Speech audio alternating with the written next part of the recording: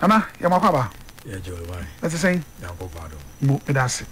I said me fire me microphone no kuna was three. Oh. Once someone you to o ma Ghana for. Biate. You do sick as Sunday. O mate.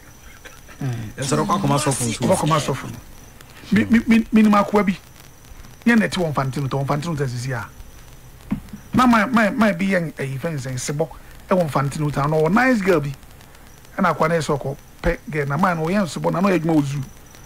Mo ani nyi a na odo mu kozu. Anadwo na akwa no kogra man ani tie na akwa na gina fie ho. No se ka cho pedie. No se ka me pesebo ni bi ato. Anadwo wei no se papa an no se bra. Omu na gu na mu dia he na ape. O se be me pedie wada. No so. Achubi ebe na achubi o fantino ta. O pesebo no pedie wada. O de mu no mama na ahwo na adia. Wa pri ho bi adwane. Be da sana say to nkra waba na ade ebusa ne say honhom sem eni bronya anase afofida ti say Easter ede bi ye de asi ho ade ye bibi no eya na sunsun no say demons say angels and say sunsun ankasa entities no omo ne sa ne ma we no twaka bi ana na ania say ne city e medase Bire mechia Otwinoko atiefo biom. Oluma said yes tie ne say on December on enye month anka ye bompa ye gidi bia. December month ke Thanksgiving month. A month anke dase. Adekonti ameka sa ne say month no Nyankopon humobo ana Nyankopon humobo. Abo ho from January akwa kosi December. Enti afena yeden aso. Inti also called that say nyame na yeden asese wagina we chechiripa edwa betwa afe no enti month na December de kaya aseda ena o se nipa da se ne so hu se month eye aseda month duru a tumi ana se honhom bia ne ade a de koyeden ekoda na se ebi di moja obi ana aduane a wodi sa month no so de a wo se yekoda ye mpanimfo ayeden ase enti sa December ne de si epo si empo eni ahonhom ne ekọ sanete medasi kwa omo ne ekono ne papa mu ene ne boni mu se ne papa ne boni mu a wo kire mu sen se wo beti baka se bia ne boni mu obi so beti maka se ne papa mu a se month na so ana December na de aso tumi oti nsuo mu ba earth eba asase so jotin frama mu eba asase so joti asase ase eba asase so obabia ahonhom bia no obi eba asase so abepa aduane ayeden edi ena obi eba asase so aba beje na seda afri nipa da sani ana omne omo wa apam ede ehonom enti de wo ba beje na aduane so odi nipa e wo se omamo jagu fom no nya aduane ede edi de odi aboa nso a wo so mo jagu fom no aduane ede edi enti obi betima ka se ne papa mo so etu ka se ne boni mu sanete me da se ehona na wo ana obedu ba bia obeduri si any two scales so the papa mu no the tintin be sen na the boni mu so the tintin be say 1 to 10 the boni mu ne do so che papa mu me da se wo bo ani yi me nam na metete yesi kro bia any oman bia akurasi bia se obi kurasi na ba kurasi ho pe abofo kase kanse bia cottage na your village ni your cottage e dan be ba ko pe mi ni si ho any your village so ye den e wo ho ene ye wo bro no na ye wo kro ene ye wo oman yesi ne nyina no honhom no ye wo honhom a omugina te se gate yesi bia kumasi kro ya itimu nyina ya na shante re nyina no sunsun ya to gate afa ho ye wo bi ono kura safo wo da no the whole Ghana nyina so wa honhom a ya to wa afa ho a omo so da no na sunsun no menam na metete wo be wura mu a Jesus ankrofo na gye wo watum no kre ama senye no kre kwan ben ye fa so a obi a orufi baby ba ye agina tum na do fi baby ba no oye hwan no kre sa ye wa assembly eta kase ye wo ahon ye free be the four master spirits ye kase the four master spirits principalities and powers and rulers of darkness and a host of spiritual wickedness se bi cheche mu a principalities no ahonhom a omudi country bi aide eso ye mfa ne se Ghana e won honhom a odi so United States of America e won honhom a odi so na sa honhom na stand om na principalities no om ye demon prince and I say om ye chiefs and I say generals acha so mo ye ahom panimfo a omudi country near there so it is a ahom eni ho no mo a your spirit from powers sa powers no akoyese spirits a omudidi state bia ne tumi ode odi so sa powers we so eni ho no mo a your rulers of darkness na territorial spirits yemfa ne say kumase a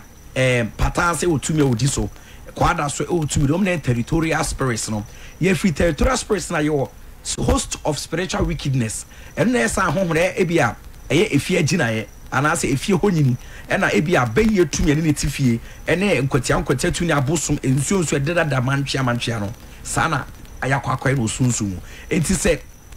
o ba country bia na wo free emfa so free United States ba Ghana sunsumu asem na America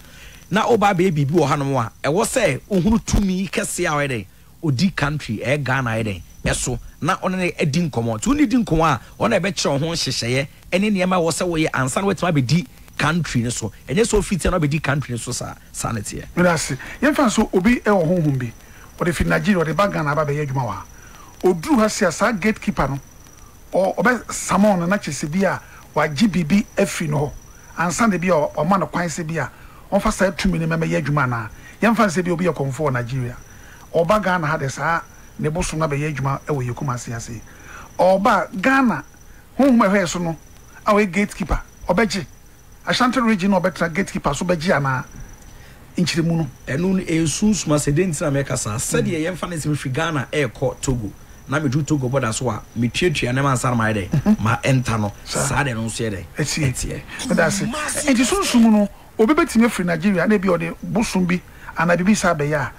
de oda Ghana no ana so de kumase no obetime na kan chinchina so ohia nipa na ohia nipa no odi Ghana ni ana odi Nigeria ni na be ye me da sese ene se forces no bebreti bi obetime ko je aduru free bia bani obedu Ghana na nya adwuma biom edi entra me kaba obesuti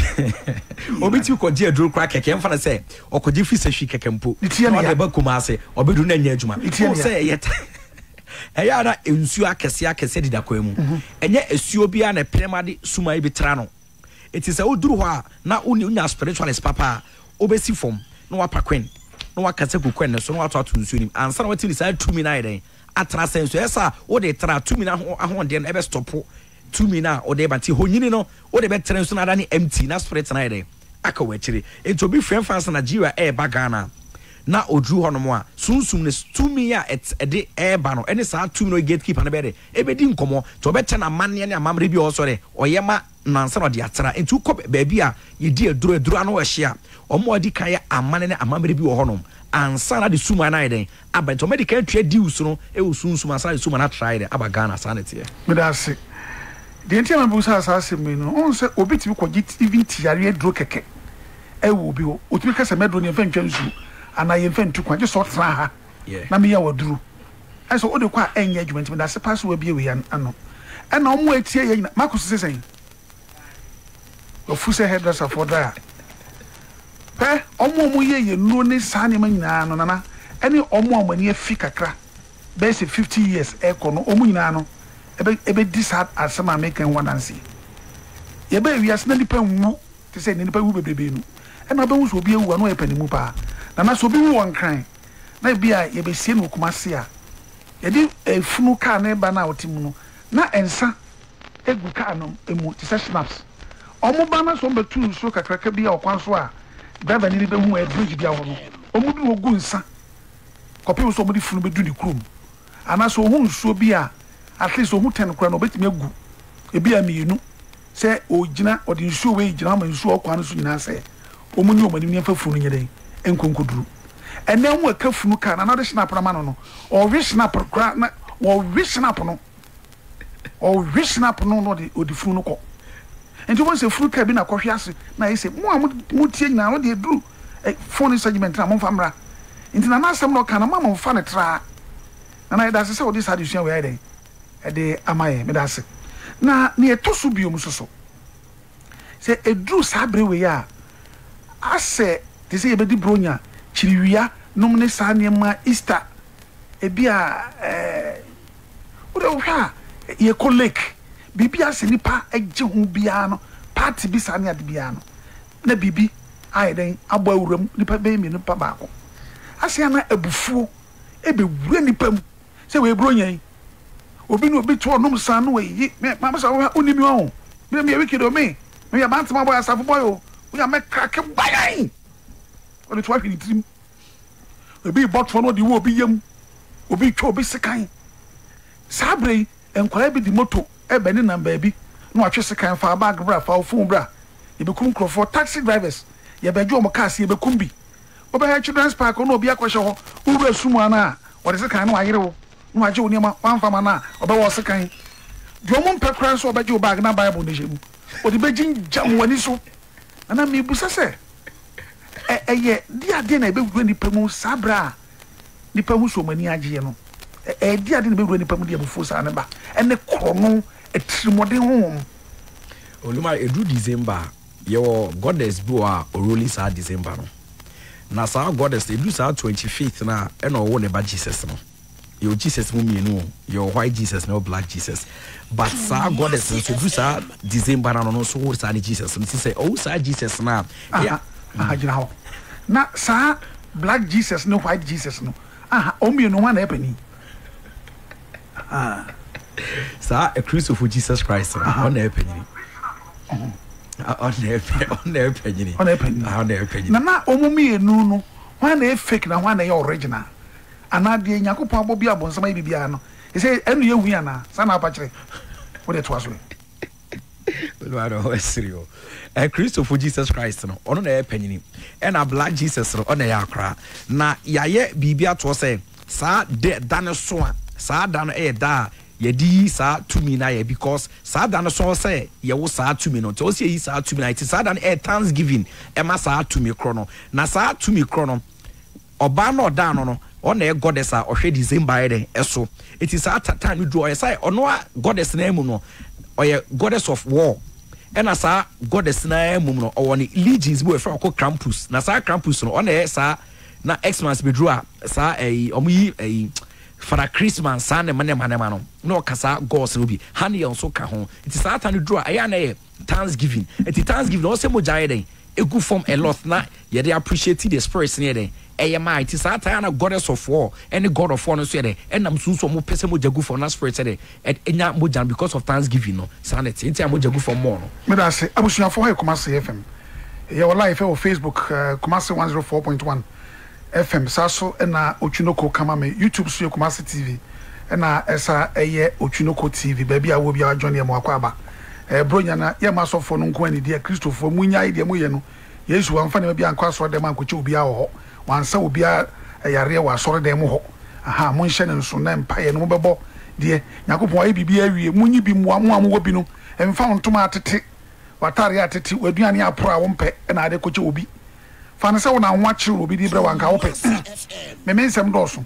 nti me bre se musumi do me a mo mfa sika mfa so ne so mfa nche afoforo me hia hwe mo mfa mra me nka nche so de ba ma nyame ahira me o mfa sika ma me mfa nkomo obi nyame won hira wo ne hira wo kina wa hira wo bi awie adekode na wo gina so a wo de bo a obi no eno ana se wie motumfo ho se papa se boni no ma hwe so na so yetua wo ho ka de wo guo eno ana we den utwa Yakopon Yesu osi wa ye bibia awie ohun se bibia ye pepepe number no ye 0249 130064 0249 130064 e Christopher no munye mokura na mami mu kwa so dem a adabe wuo awufu sum nyina yetua ho ka adabe wuo awufu sum sika yetua abra ne kwabna afia ne ho ahwa nyina mutua tight ni ade. It's a Thanksgiving masane ba Jesus ne sa Roman for Mary no it is na Roman for Mary ne so na sa Mary no ene ewiase ni na abusu na sa honhum ni na ere e ma me no ti sa tam do bia be Thanksgiving aso bia be aduane edi said you do Thanksgiving na bia be no wine e bia be no coke e bia be no malt ye drink e ho beto omo so Thanksgiving ni dru a omo so so munya emojae den enom sanity me da se it is about se bia honhum ne ba e bia bone e be koso na hyehe e bia ye hu se bone no ya sign honhum bi omo assign entity bi ono de ono ho na ya sign se bia ni duty ni onkonkoye e be say accident a esi ne ni padop je say enwanwa drivers nyina abodam e ba say drivers nyina abodam ofiri ha konkra ko fa passengers de omaba ebi ani nyina kra no endi 1 week ebi be 4 days 5 days be a holiday bi ebi a holiday be shall see free and Thursdays na djuma phone kwa djuma Friday Saturday Sunday Monday Tuesday Wednesday be kra na yesa abadjuma within this space no accident be sini ni pe bi wo no wo twene ho a wonte ase o kwa abantem wontimi nya sika enkonkoto VIP ni bi wontimi nya sika kra ntotiko wo driver no yenim nkrofo be prepra en accident nso si a enkrofo titiriwa bi enipa didi wo nsem mpo wo mo ankasa cars de konya nkwanhia na abusua ne nkrofo nyina aye mobo eno wo be ne disa ensemfo no na me ka se bi kire o se si edu December na yemfa ne se obi akɔgye skaduro one sunsu ne kwa pam bi se every year bia no obeda sunsum na se ebia nipa 3 ebia nipa 4 it is our time ne dru no e wo se nipa kono bo hye na wo hye no e wo so de se nipa ne de ekɔ ebia obi abie company kakraka ena wa hye sunsu ne bo se every year bia na year ne so a we no de beda sunsum na se it is our time ne so a either say company car bitmenya accident wo be fa ne say normal accident there bi o se oda sunsu na sa sunsu nya moja de enom ebia company nipa be wuom de on a cra emren sunsu be fa no de aya aseda obu o ha bia or cars ebia example say VIP mechanics akeke wo ebia na cars or cars bebre o de na dwuma na kwa akogye sunsu dru o say ne car ne dane na emuni na ni pewu na moja de egu fom ena ye no so to nchen a ye mfa ne say car kwan a o twamu de in and out no ye wo entity bi o te asase ne o te sa lane na asase ne so December dru also pie ba eba be didi ti sa sunsu sa atane dru a ono so pie be gina lorry kwan so na ono akọ so accident ono nya spirit be na ni pebe na ahye no ono akọ so accident ono nya mo jaye den anom egbo ye nsuo bi na da kwan bi ho edu sa ta o se nsuo ni pie ba na ono abekọ so accident no nya mo jaye den enom ena ebi wo ho so a ya be ye tumi e wo efie yi eno aso timi ebi omu hia mo jama be ikuko because afia so omo aso timi kọ so accident tire mo jabere ebe gu fom na o menya bi de koma be ikuko no ena ebi wa sa ya honhom amufri ensuom ebi firi ejam ebi firi asase so ebi firi asase ase no ebi firi wiem no omo so be pay aduane ayeden edi because ye nipa invo koma ba asase we so tomo honyini e wa asase we so tomo so ba omo so be pay aduane ti ena ma sa bone ye den edo so no me da se sa efie ba ikuko na wo ka no se bayi no umbaji moja na se bia omo di moja kuguma na ye omo busuani bi omo pe no anase nipa na ewunu ena bi omokoto moja ni bi dia den ababegu sa bayikuku na bayikuku na e ba ko dia ana abusuya ne dia se abusuya bayikuku adan na e ma abusuya no abusuya bayikuku no se abusuya bia ni emu nsem ebi wo hono mo abayikuku na wo fie ono e kere se emmoa ma nipa da sani obi oba bi wo fie ho bia ntime nware de bayikuku ni mission eno no ena ebi wo hono mo abayikuku ni mission se waje efiofo ni anim onyam waje efiofo na esika ono so de e ma na ho ye den etono eno ena ba ekuko no pemoja otimi kum efie ede ni dani ni efie ni pad dani edwan ede hohoro ba ekuko no sekana no e ma kuko no nya aduane di bo mu hia mo blood a e wo so mo sa set different traps na akoso accident e bi omu hia omu nipa bi e wo fie ono ma hyehye accident ama nipa no etinipa no ho sign no omu yi car na etimi sign nipa dom omu so take omu na so de ewu na bojana eden adoso sanete me da se so nipa na car timi konya accident me kai asorbi wo kumase ya me pese me ebe tudin sunya kwa so mu ko nya accident no mu ko e program bi wo emma nipa wu ye no ye do mu go e friend say track me be you mu go konfa no chimoch enya asem ketwa asorifu so na me busa se sa asorifu bebrebe we nipa over 30 we say a wo mu nyina akotete ye no yakopon no mu ko so no we ebi wo horo man de to so mienu de boni no maye ena yesu mo genti mi antwetwam ma nipa be 30 nyina be wuye a ti sofo no wanhu ne to so biom sa honhom na se honhom na be crash se nipa be 30 no a ma nipa OSTs nipa wu na nyasam kitwa wo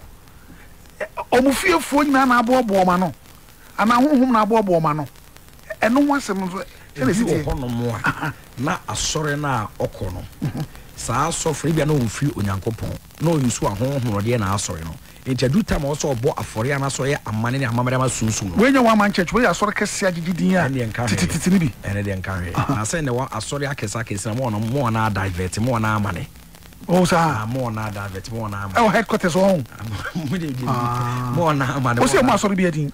mo na amane mo na divert a free headquarters on yeah ha be break sa ne wi asansa ne te se ne tete sore na adom ne tumi ye adwon se ne wi asan de adane ene ko mbonyu memfa ne wi asan de adane asore fo mbonyu memfa adane eno e wo ho ene tunsu timi koso sa accident no ene ebi wo ho nso a se ye frɛ ho a Kristofo but ye boa ebu ebi frɛ ati enam se ye frɛ ho se ye Kristo asore se sa asore de obi atimi ko bi na akwa asore ne nche so ye Kristoni ene obi so betima akwa asore also friend who Christian but that onjene sunsumu enti sunsu bitime koso sa problem no na akrahye omuni na ewa before enti no nye a Christopher Nyankopon also blame no also blame omo from believers no na Nyankopon so no wo hu obi hu so be Christopher so mpom ye bonefo a na also timi hwe man nipa over 30 anopa Christopher bi mu wo marketing kete gbadan no mu nyina ewu no onye sure say wohum na de Yesu sunkunima na Nyankopon so ntimi de Yesu sunkunima da sa na say no bi adwene be ye na Christopher bo na akowui na o friend nipa no Kristoni but ebi ana Nyankopon nim nipa no obi oso so wankwa asore won so wankowu eno de mfa ho na say Uganda ho baby omo kwakwa crusade be omo kɔ na bridge no nsu afa ho nyina na sofo no gina no so sofo driver say sofo no say mmesi enko munni gidi ahu munni gidi ti say snap ya ba munsi form na coach ti say VIP bus ni bi o omo titimu na besif na sofo na ko gina nimu na bible kura no say bra e ho de ne ko form bus ni nyina wona na nipa base 15 na nso do omo ko omo is omo heaven omo heaven omo den heaven omo heaven bible say lack of knowledge omo bible na say count ana make say we say ni Nyankopon enye nkyere ba kokora wo Nyankopon bia sa bia ana nya bonsam so sofo ni nim nansa ana be sofo ana bi na jai de bi we abusuafo mi gina mfidie ne table o dem nyina na magina na nanem na maka se wanka yese sofo ni nim yansa sama no bia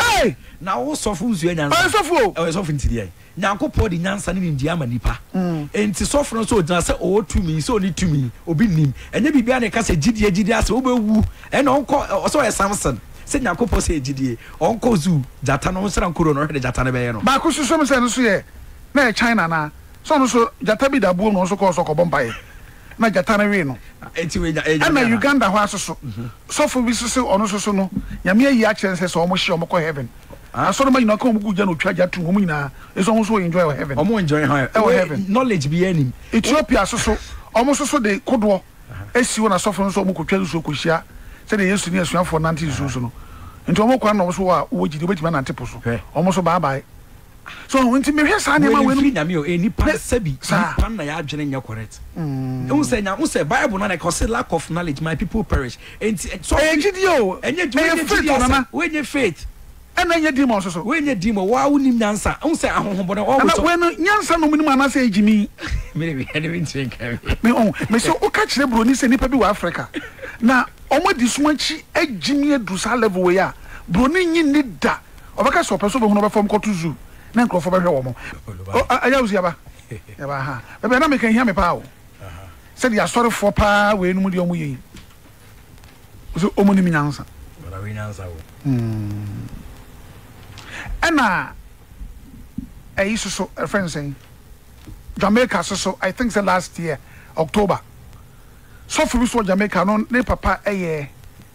Jamaican them say ne papa Jamaican and ma be free Nigeria oh wa sorry call South Africa October no ma o ya sorry Kingston Jamaica o se nyame yi a kire se Yakopon si to me one so no what me twa obi ti kura ma no ase tre na besi so o na kwa bia ko gina wona ni titan sofu benwane no police ni ba bi su gina on so o gidi o sofu no yede se kan tu ni mi ma eduru ba bi ya na fe na yam hye no ye ka nyame kwankwaku ni pa mienu ni a chie sofu no yede ne call court yede ne ba na ka o betim benya accident on police for mienu ene wuye enti eno no omo an ko gina ho so se omo gini di Yakopon no eye bonsam na be wuro mu ana di mo bi na sofu ndi adwuma ntino ko gina wa ene so wotimi yes amenti ase e wo mu se ahohombone you operate there but also wa adwene so ye den eye adwuma de me ka ate ase Olumai say na upeso nya nipa na say nye so utwa nipa ne tiansa na wanya ne no ene me ko mo kire ko fa funuma ne nya ne na utwa nipa tu nya ne nyansa be ni wo Kristo no mudi ne che wo ba wa me sa de nti wo se nipa reason nipa wo ma dwene de e adwuma fine je sofo di but en for read na hye sofo me sa ba na Kristo ko re ahye mu sai santa wo som wa dwene de e adwuma onyi ni yese bi sofo no bi no dodo na bi o me possessed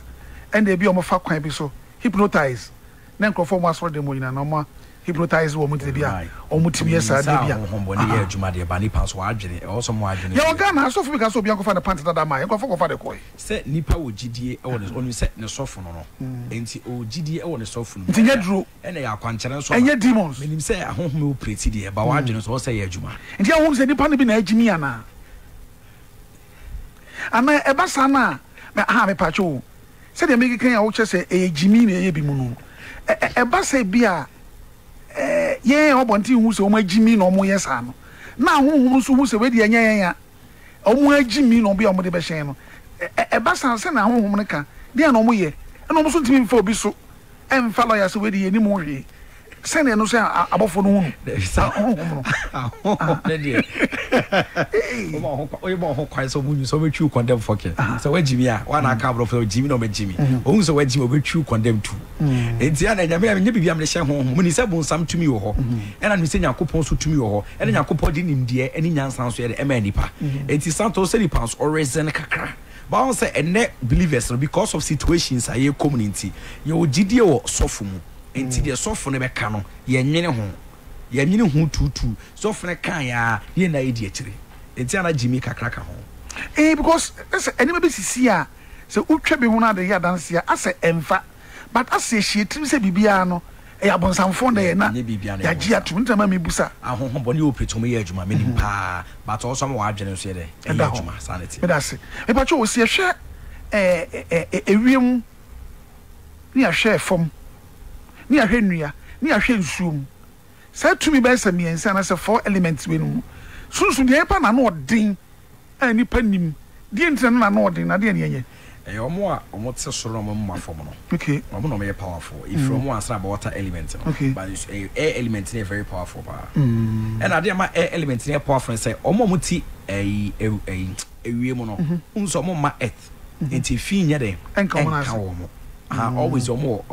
space konkonwiem do me fi nka omo what enye say fi say na ti gu for America e fi nka omo enti omo no sana omo no majority of them no omo nya familiar to human being because omo na e de ete omo ino mutano muti ase kakra because ye beto mo asase we so to mo ni asase so omo experience asase we so mo but omo muti wiem no omo ni ani sa life no na de ko to mo so mo ka wiem ni say due to ye say Nyankopon osoro fine and due to prayers e be kosoro no enu nto mo so ka wiem so betima block edges or betima block ni penshira enti omo ka wiem ho no enti omo mo wi no mo ba eta no mo ha adwene mo e cho mo te et no sanity wow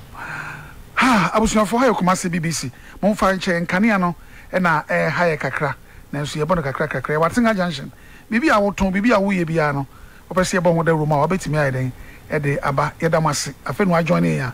jumadi ato ne din se ahemfie e ba so fridge wada kopem ye efie da no miensa nsem a ehu enwanwa e bra adwene ntiase so adesua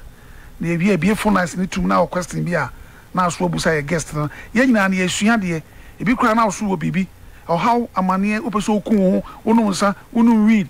on tini ma biase na se ye no di nkomo na ehu hiase do beba ha e bi kura na no abokro no a bia na ye wudi ni wagyae obetra ye be kata wani me obi ahu wani ye no bedi nkomo kama na bibia soso aye fine ade bi na wo so asua wo wiase a ebro ni pa nyina adwen so a wo so ye betimi ama wo kwan na ye di nkomo ye nyina ya abusua afa no adjon ye itimi ka bibia e bia be fa say serious agro ne edi for adwene enkoso medase yo Facebook live Kumasi 104.1 FM Otwinoko kama me Facebook live YouTube Kumasi TV anase Otwinoko TV Clubhouse Otwinoko ahemfie your number no is 0249 130064 0249 130064 dia wo bia no fafa so na yeso yemfamoa afoforo so pemasema mabre da bia memoa sa na mabre medase na ye koye nimu a enisa kwaku tam na ye say 5:14 okay ye kwa kakra nka ho nana me ba chewo ye wo nipa ne bi wo ho a sa element na se sa honhom ne ma nan ye kan no na nyina betima akosue nipa ba akoso ana nipa bi so wonya ba akopɛ ana bi de yesu sini bi ye be fa na asase so ana se ya abosu a de ba asase so se men sharante asa go again sa ne ma ebobo se bi 4 element na wo wiase no ebi a wo nipa bi amu ana yeah na se nipa da se ni bia no ene tie ewo mu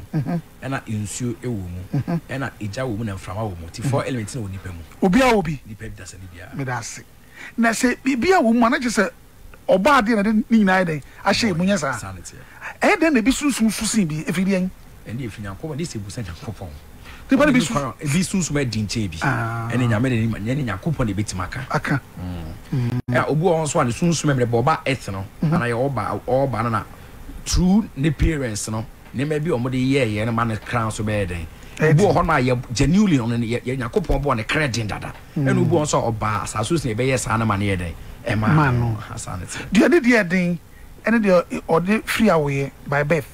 no obi wo so a me hu se me kan se bi on de ne by naturalization or naturalize wa o mi no de na edne de o de free awusom bai no na edne on no tibi topo na na ono support otimi so ono betima top ya de so ko be ho den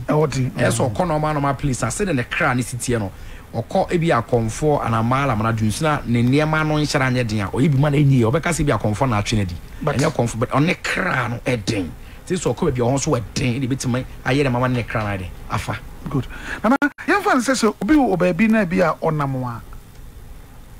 onko ba bi ada we ni bi a pepepe en fan so Kristo ni o ye kremoni o ye bosumsum ni ana woni bibia o de onyandokro ba ko bi a wadi odane ba bi oni obi ani asem a o ye bema honhom ben na timi ni sani panim bi enante honhom no tesen na obetenam so ade no ma wo ye obi onko ba bi anko pa bibia wo no nam ni ba bi na honhom bi na be fa no na woni ne nam no sa honhom no di ade bi sa na ya na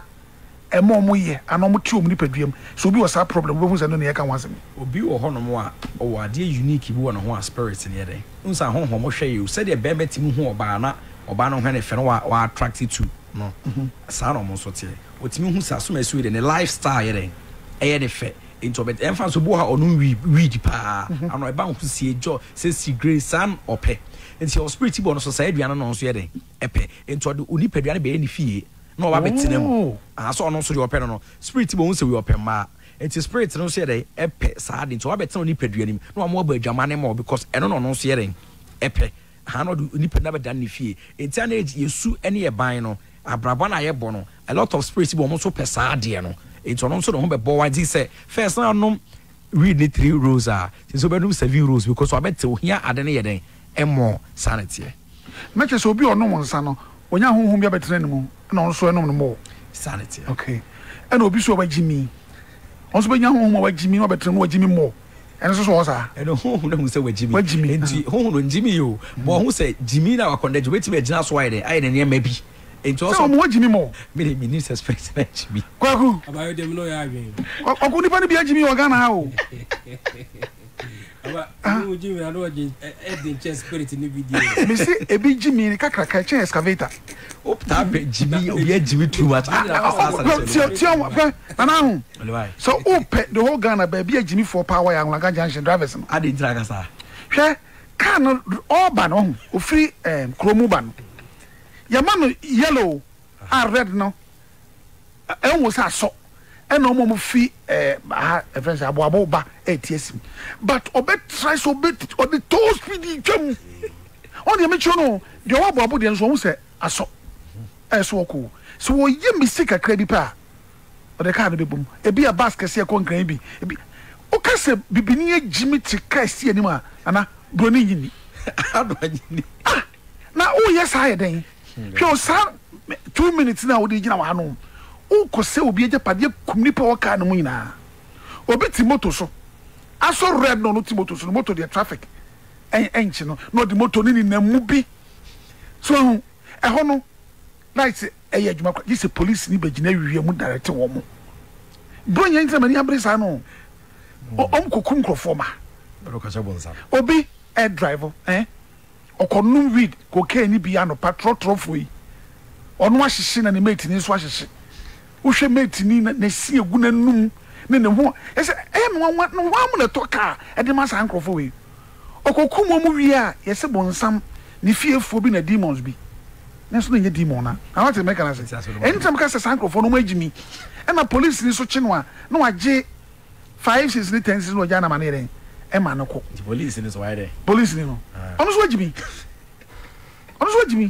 so no ndi bronya ye nyina na ye hwe say sa accident mo jago ntimi nya den